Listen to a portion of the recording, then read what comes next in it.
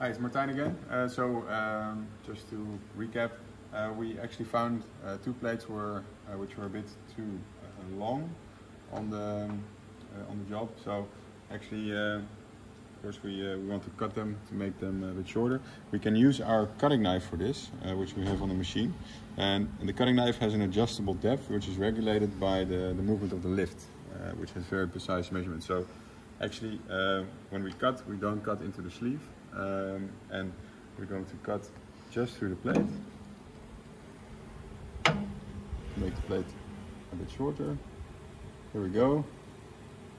That works perfectly. So you can actually